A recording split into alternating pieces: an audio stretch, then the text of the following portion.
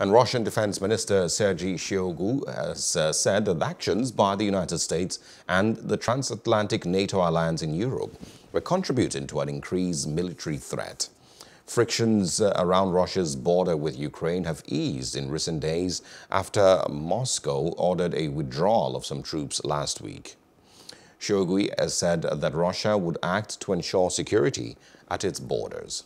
Hello, hope you enjoyed the news. Please do subscribe to our YouTube channel and don't forget to hit the notification button so you get notified about fresh news updates.